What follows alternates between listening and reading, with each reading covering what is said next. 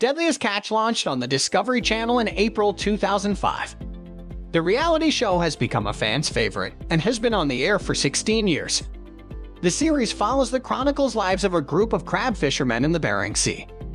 The crab fishermen have to navigate the difficult challenges when they go to sea to catch crab.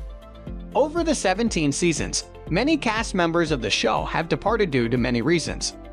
Among them, Jake Harris is the one. Jake Harris is the son of the legendary crab fisherman Captain Phil Harris and the brother of Josh Harris. Captain Phil Harris was a crab fisherman and the owner of the crab fishing vessel Cornelia Marie. He suffered from a massive stroke on January 29, 2010. He spent 11 days in ICU before succumbing to complications from his stroke on February 9, 2010 at 53. Following the death of Captain Phil Harris, Jake went through a difficult time. He found it difficult to cope with the situation and also struggled with drugs. In Season 6 of Deadliest Catch, Jake went to a rehab center in the 6th season finale. In Season 8, Jake joined FV Northwestern while FV time banded.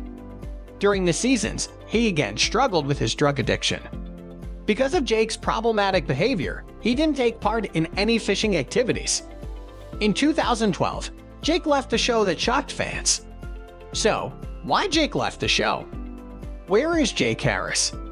In 2013, Josh Harris said his brother, Jake, wasn't doing well with his sobriety. He revealed Jake was addicted to drugs and needed to take care of his own stuff. Josh supported his younger by posting the picture of them on his Instagram. Josh is starring on the Discovery spin-off series Deadliest Catch, Bloodline. He used his father's old charts and maps to explore the Kona coast.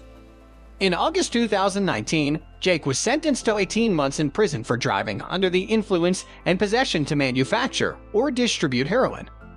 He was pleaded guilty to the felony charges and sent to jail on August 1. According to police records, he has 2 DUI and 1 reduced DUI. Additionally, the police found a stolen Bentley shotgun in his motor.